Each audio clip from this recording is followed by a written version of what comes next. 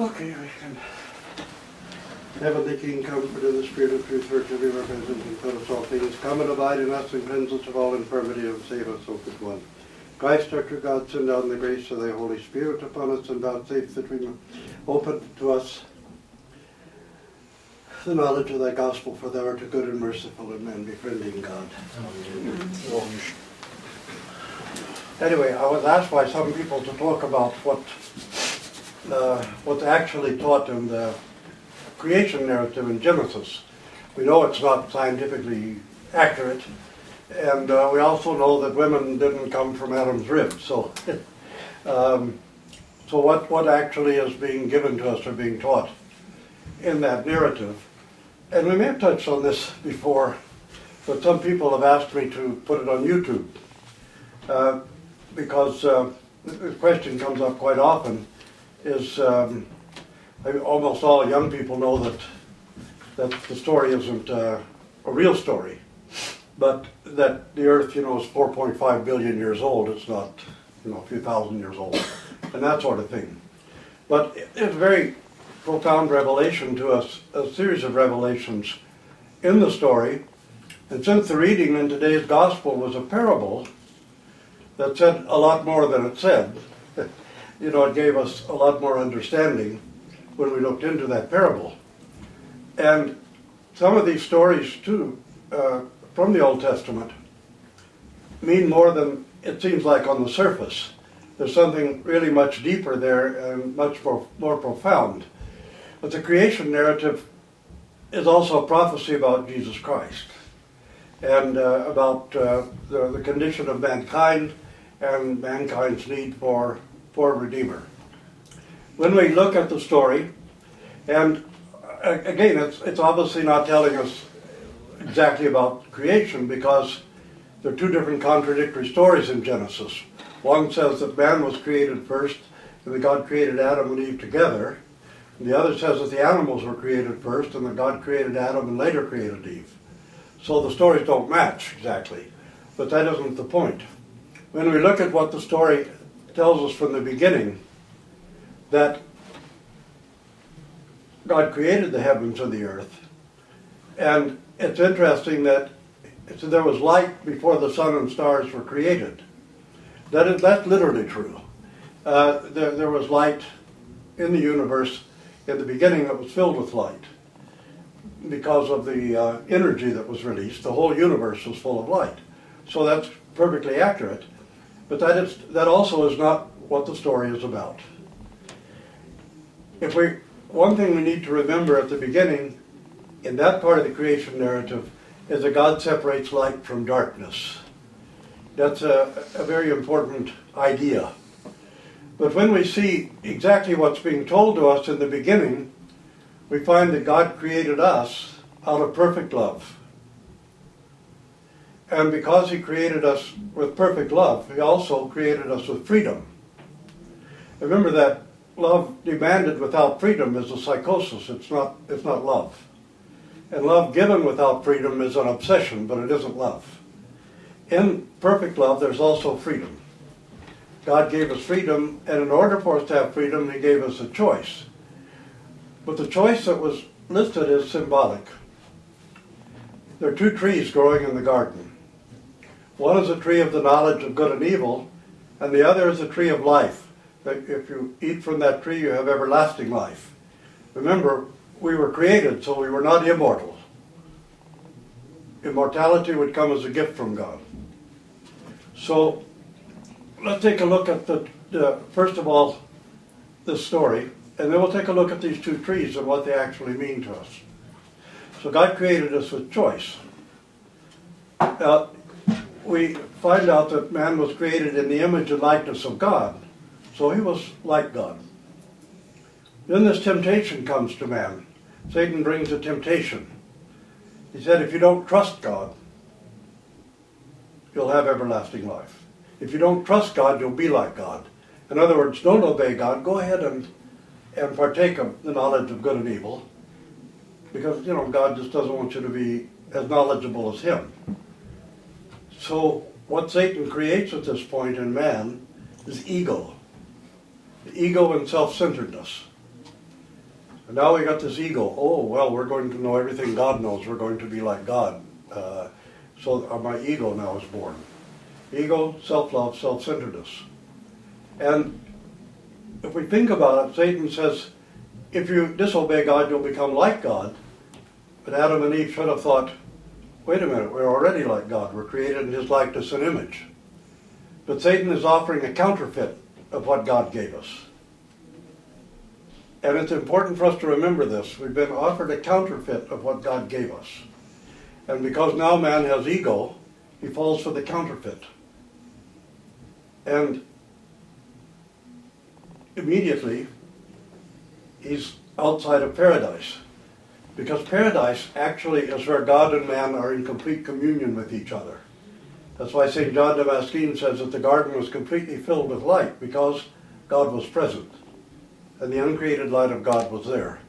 So paradise is that place where we have full communion with God. So immediately when they disobeyed God and broke their relationship with God, they were outside of paradise. And the next story tells us exactly what happened. Ego, self-centeredness, self-love. Cain and Abel offer their sacrifices, and God accepts Abel's, but doesn't accept Cain's. And then he said to Cain, if you had offered it rightly, I would have accepted. Not if you'd offered the right things, but if you'd offered it rightly. So Cain offered because it was the law, just out of a formalism. Abel offered it from the heart, and therefore it was acceptable, because every offering of the heart is acceptable to God. But to offer something because of the law and not from the heart is not acceptable. So now we begin to see that God isn't demanding simply obedience to a law, but the purification of our hearts, an offering from the heart. But Cain is the oldest. He would inherit anything and be the one who had the actual authority. But that isn't enough for him. Abel's offering is received, and Cain's ego now takes over. His ego and his self-centeredness. Cain, because he offered from the heart, and Abel offered from the heart, Cain's conscience is burned by the righteousness of Abel. And because of his egotism and self-centeredness, instead of repenting and offering properly, he kills his brother. And this whole sequence now, this shows us what is the real problem of humanity, what causes all of the grief and the sorrow, the war, the murder, the theft, all of the things negative and wicked in humanity come because of our ego, our self-centeredness, and our self-love. And this the story is telling us what is the basic human problem. Why is it that we can't love one another? Why is it that we can't do to others as we want them to do unto us? Because of our ego, our self-centeredness, and our self-love. This is everything. This is the root of all the problems. Now we go back to the two trees in paradise, and we see that when man fell from paradise, God made a promise through Eve. He said that the serpent would bruise her off her child's heel, but he would crush the serpent's head. And when we look at the two trees, well, we know that we can't eat an apple or an apricot or a peach and all of a sudden know good from evil. We also know that we can't eat a pomegranate or an apple or something and have everlasting life. So obviously there's a bigger meaning here. And the first place we see that really fulfilled.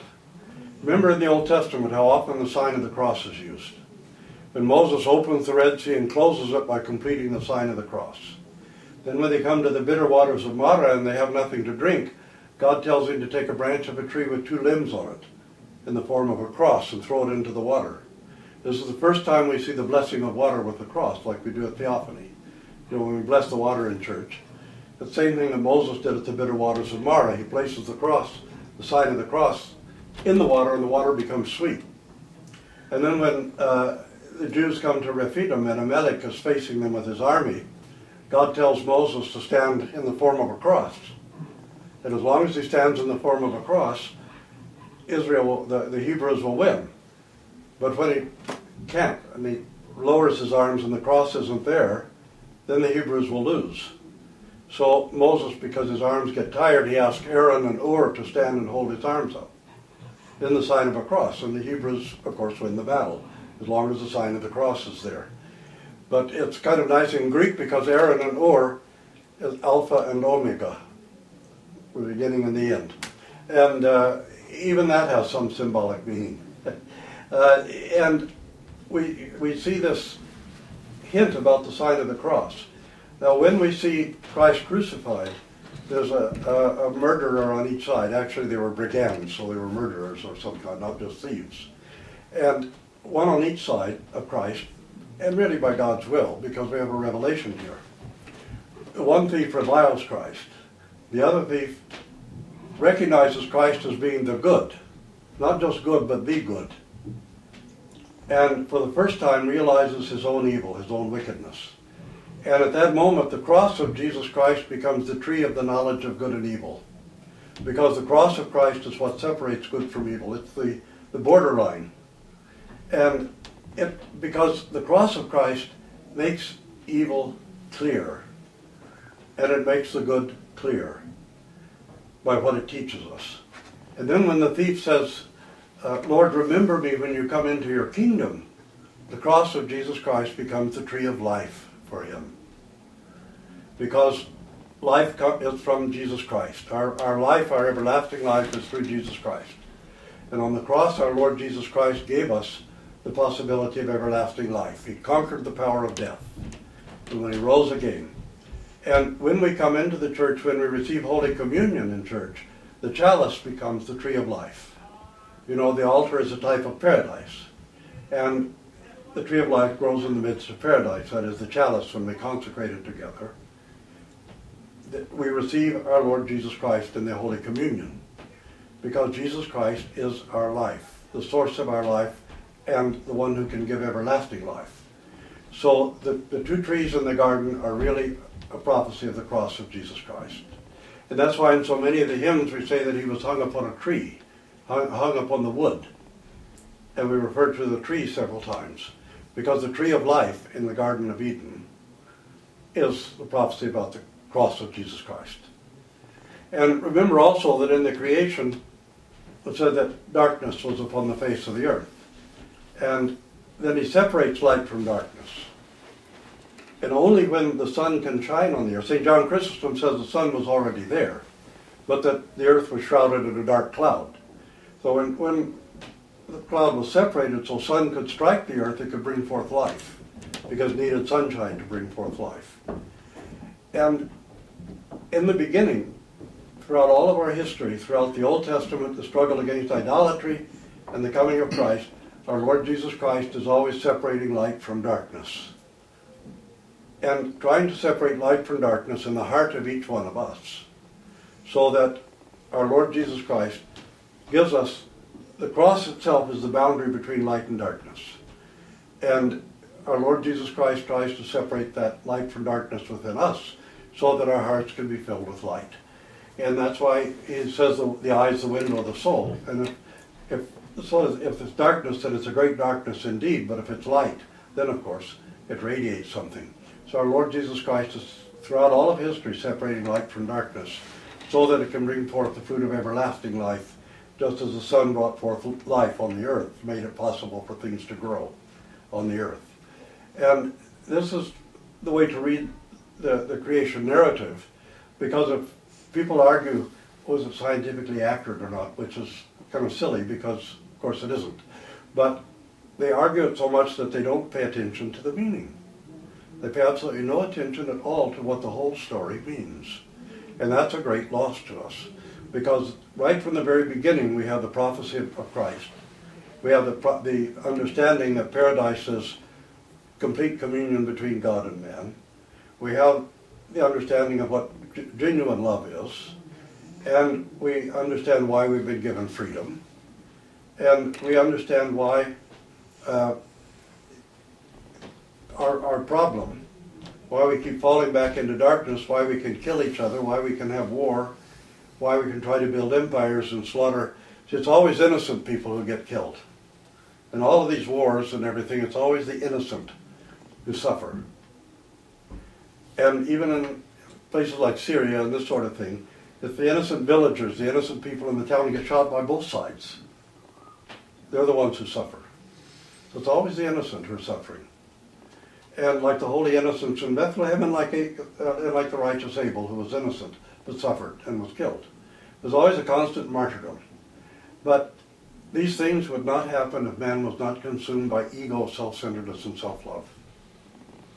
And when our Lord Jesus Christ gave us only 4 commandments and said, if you love me, keep my commandments.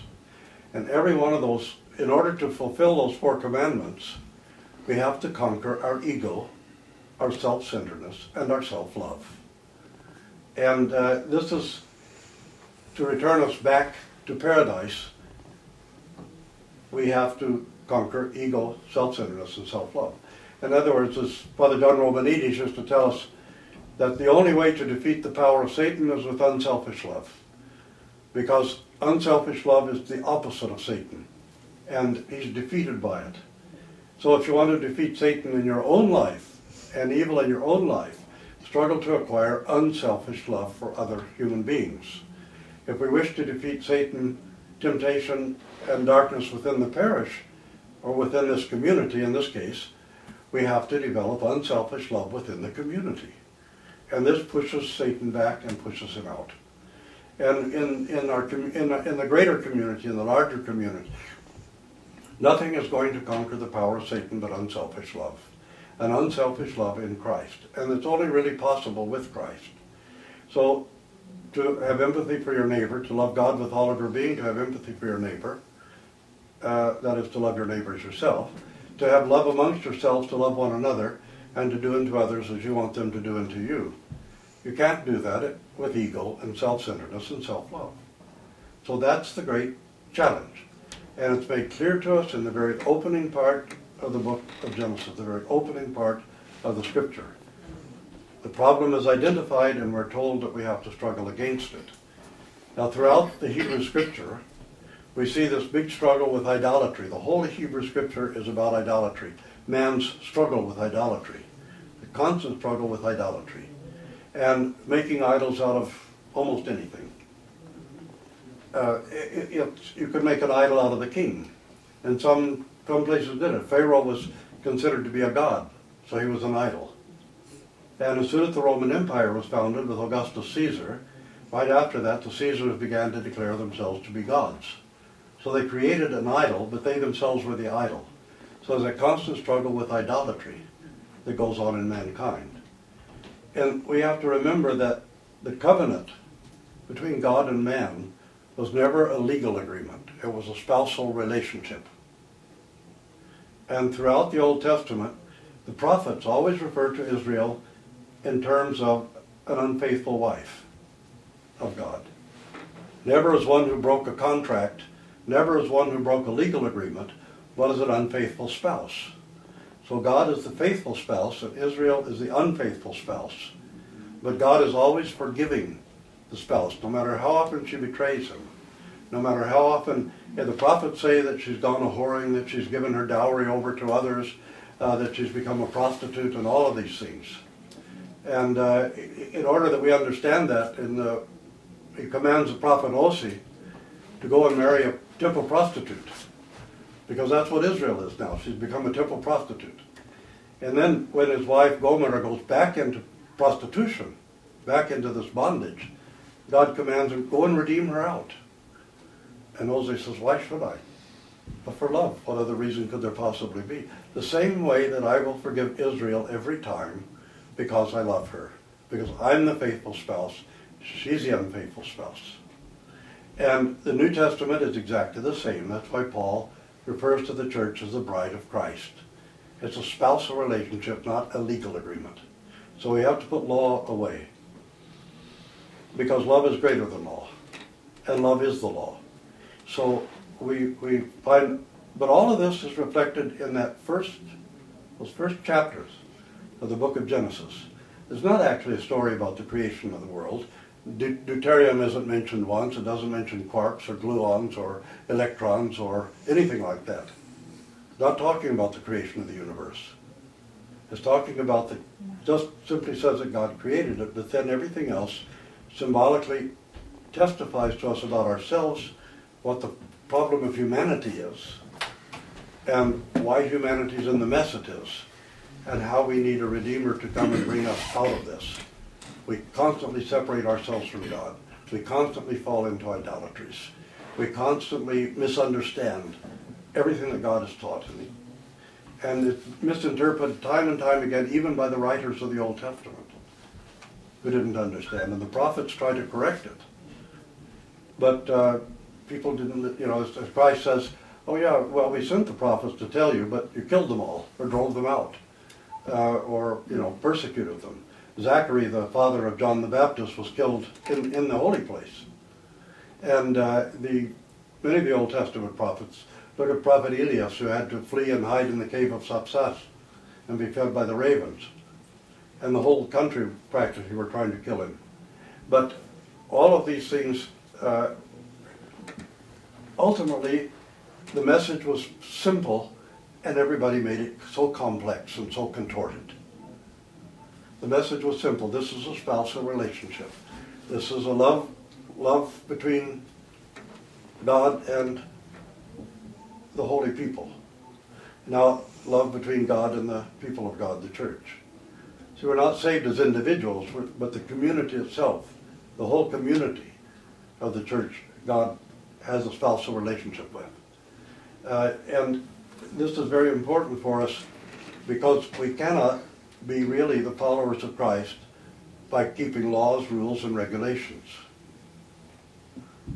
Such customs as are given to us, like the 40-day fast or the fasting periods. Remember, those are given as a gift to us. God doesn't need that. But we need it.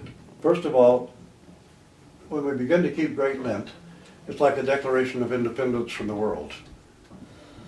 We're saying we reject the standards of the world and we accept a higher standard.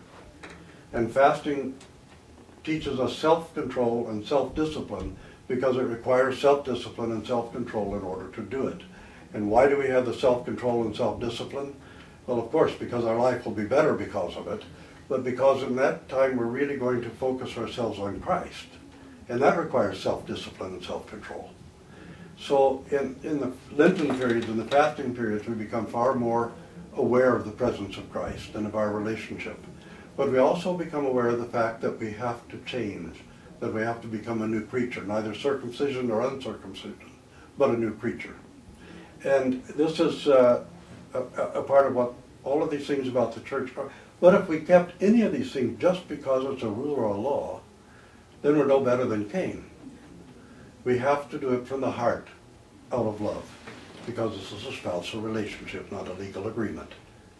That's why we would never say, oh, Christ is my own personal Savior. I accepted Christ at 12:45 on 5th of January 1942, and therefore he's now legally obligated to save me. He has a legal obligation, see, because I filled my legal obligation. But nothing like that, of course, ever existed until the 1800s. That whole idea of Christ as my own personal Savior was invented in the late 1800s. It has nothing to do with the revelation about the church. The body of Christ. One Christian is no Christian.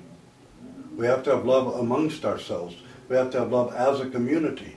We have to develop unselfish love.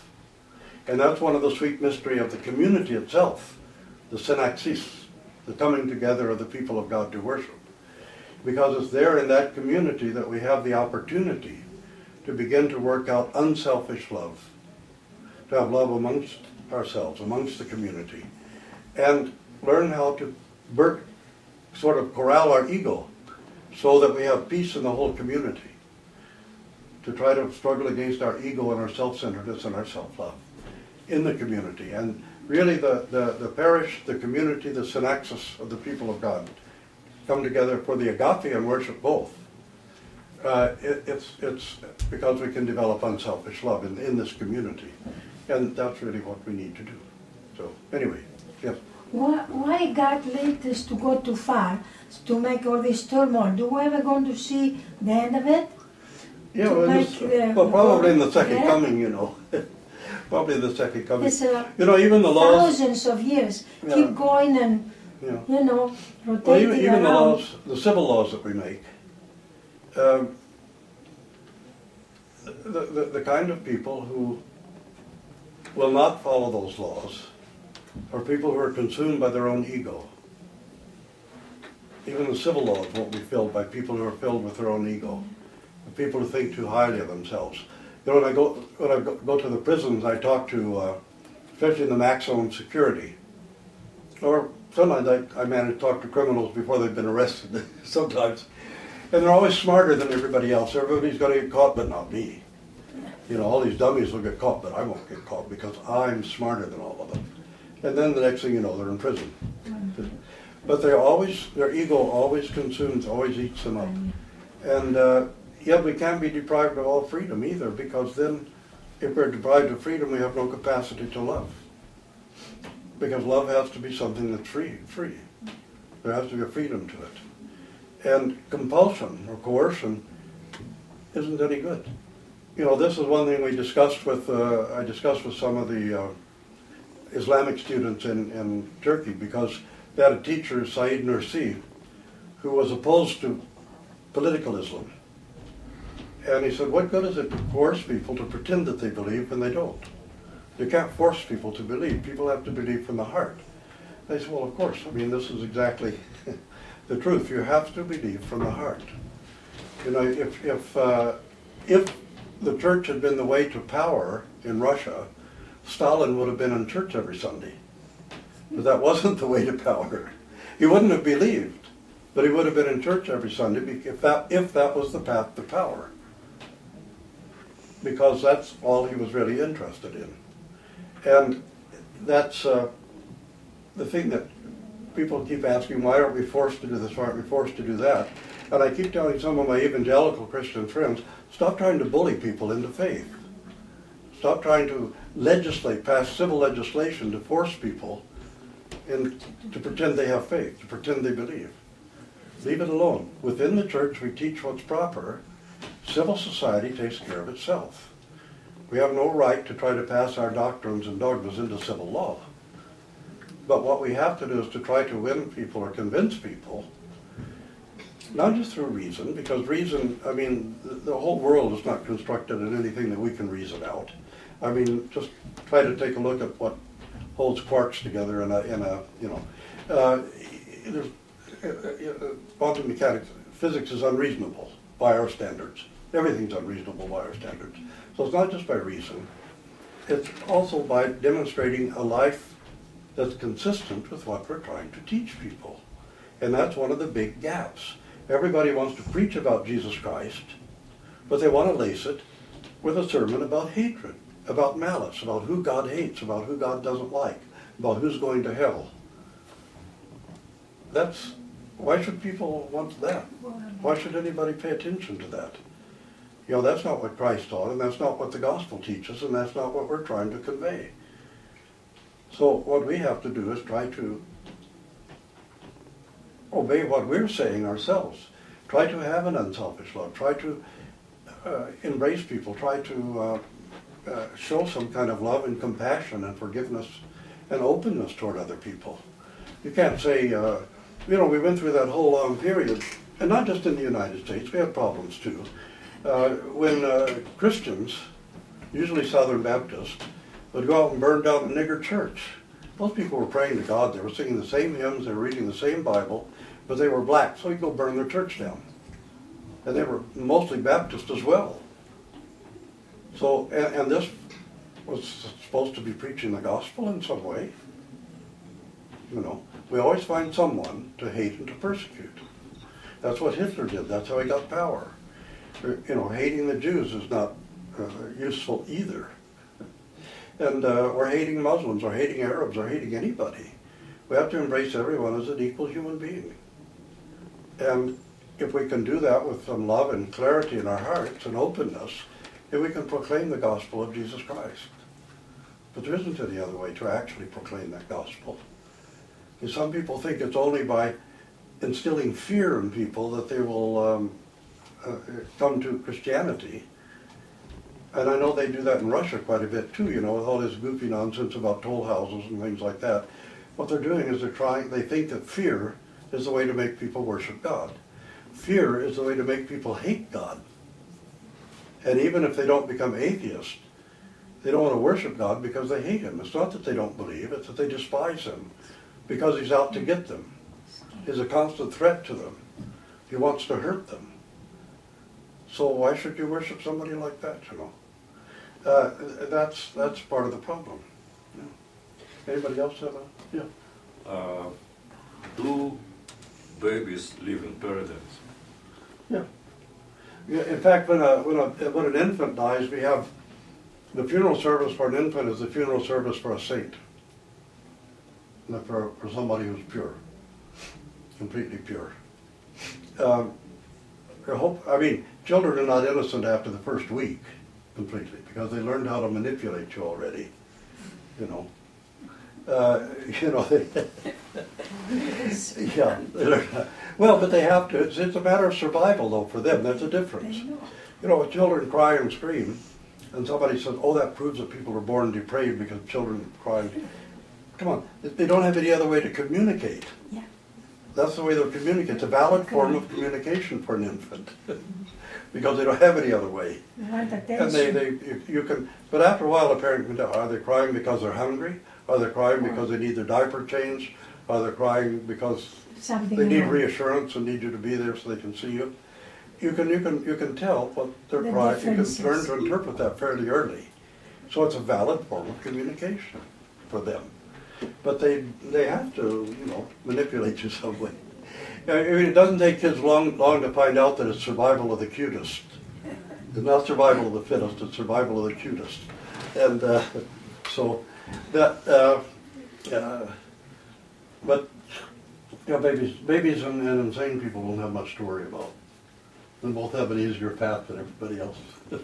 So, anybody else have a question? Yes. I don't want to be asking a stupid question here.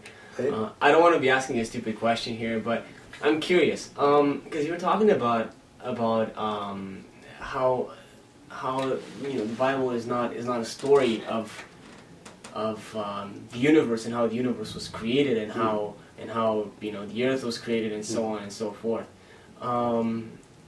Is there any relationship to you know the how we came to exist in terms of, you know, science, some truth in there that maybe it's scattered around or something, or should we look at it more as and completely as a story about the heart? Well, it's mostly really a story about our struggle, but there are the same number of geological epochs as there are days of creation. But stop and think, why would God reveal the whole story of creation? I mean, people then could have understood it even far less than people now. But if you sit down and talk to people about how the universe came into being, I mean, you can talk about a big bang and everybody thinks of boom, you know, and then all of a sudden everything was there. But it's very, very complex. You know, probably in the very beginning, after the initial prime singularity exploded, there was nothing but a viscous sea of quarks and gluons or something, and then how they formed into mostly triplets, you know. But it's important that they formed into triplets, the proper triplets, up quarks and down quarks, you know, with spin 1/3 and spin 2/3 and spin minus 1/3. All this is important. So you're going to sit there and tell a bunch of Hebrews wandering in the desert, you know, you combine quarks that have spin plus 2/3 and spin minus 1/3, so you end up with spin 1/3 because of the combination. And okay, I mean, really, I mean, most people today can't understand. So why would that be useful? It wouldn't be useful at all. Even to say how many billion years it all existed, that wouldn't be useful to anybody because that isn't the point. The point is the condition that mankind is in, and why. To show that God loved mankind and He created it, and He's also planning to redeem us in the fullness of time. So that's what's being revealed to us. This is concrete reality. The Scripture is leading toward the heavenly kingdom and everlasting life, not simply the physical universe. And that's what's being revealed to us.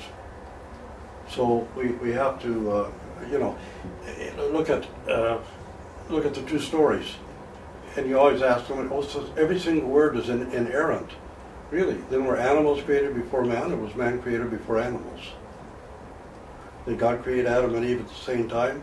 Or this rib story that actually didn't exist in the scripture until the Jews came back from Babylon, and they brought it back from Babylon with them. See? I mean, you see why you run into problems when you try to make all that literal. Women can make mitochondrial DNA. Men can't have no mitochondrial DNA in what they transmit. Nothing can live without mitochondria, but only women can transmit mitochondrial DNA. Men can't. And really, men play a very minor role. You know, up until the 1600s, when they had microscopes, people didn't know that they thought women were simply an incubator for the male sperm. They didn't know that women actually had ovum. So that's why in Islam they refer to the woman as the man's field, and he can rape his wife anytime he wants because, as they say, you can plow your field anytime you want. Because the woman has no role in this. I mean, it's just male sperm goes in. You know, they didn't know anything about it. Male sperm is an incomplete cell. It's not even a complete cell. And a lot of the males in various species are a little more than just a parasite on the female. In many ways, they're just there to produce genetic variation. See? And really, the primary male role in great antiquity was to fertilize the female egg so that there would be variation and the children would be born, you know, weak and frail if they just had one set of, you know, DNA. But also to protect the woman while she was bearing the child. And that's why they're stronger, because somebody had to protect the woman while she was pregnant and bearing children, and also to feed the family. So we've got, you know, this story a little bit odd. Female is the default gender. Everybody in this room began life as a female. And you had to be masculinized after, I believe, about the 6th week or something, when the defeminization of the brain takes place and masculinization takes place in the brain, or if you're an XY chromosome. But sometimes it doesn't even work, and female is the default gender. Sometimes an XY chromosome child is born with a completely female body, although technically they're a male because they're XY chromosome. Because when something goes wrong with the androgen, it reverts to the default, which is female. See? So, but why are we going to tell all this stuff to a bunch of Hebrews wandering around the desert? You know, that's not going to be any useful to anybody. What's useful to us is to know what the human condition is, what causes the problems and woes and sorrow and bloodshed on the face of the earth amongst humans, and what the solution is, even though we're not going to manage that solution until the second coming of Christ. So that's really what these stories are about, you know. That's, it's just like the story of Jonah. I mean, we know very well that Nineveh never repented in sackcloth and ashes, and they never accepted the Hebrew God. I mean, we know the history of Nineveh very well. But what is there to the story other than that? And why is the sign of Jonah the only sign that people will be given? Because it's not just about the 3 days in the whale. It's also the fact that at the time Israel had become so particularist that they wouldn't allow anybody else to come to worship God. If you weren't born there, you weren't welcome. So they weren't anymore, they were no longer disciples. They were no longer spreading the gospel of the one God who created the heavens and the earth.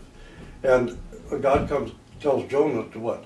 Go to the most hated people on the face of the earth, because the Ninevites were hated by everyone. In fact, when Nineveh finally fell, one of the chroniclers says, and I think in Babylon it also say, that when Nineveh fell, the whole earth sighed a sigh of relief. It was hated so much. So God says, go to the most hated people on the face of the earth and tell them I love them. And also say, the gospel is not just for you. The gospel is for other nations. I'll call a nation that was not my nation. I'll call the people who are not my people. So for Jonah to refuse to go, first of all because they were hated, but also because they weren't Jews. They weren't of Israel. And God is saying, no, this is for all mankind. And you might hate them, but I love them. And I want them to return. You know, I want them to come in and be saved. So there's several things like that in the Old Testament, in these stories, that we have to look beyond what seems on the surface and see what's actually there. Because there's no way that you could explain all these things to people living today. You couldn't explain any of these things. I mean, they wouldn't grasp it. So how much less would they grasp it in the most ancient times? So what was necessary was told, what wasn't necessary wasn't. The rest was left for us to discover in it, really. So that's, anyway, anybody else have any questions? So, okay, it is me. It is truly me to call thee blessed Theotokos, ever blessed and most pure and the Mother of our God, more honorable than the cherubim, and more glorious beyond compare than the seraphim. Without corruption thou gavest birth to God the Word. True Theotokos, we magnify thee. Glory to Father, Son, and Holy Spirit, now and ever, and unto ages of ages. Amen. Lord have mercy, Lord have mercy, Lord have mercy, let thee come bless. God is with us by his grace and love for mankind, always, now and ever, and unto ages of ages.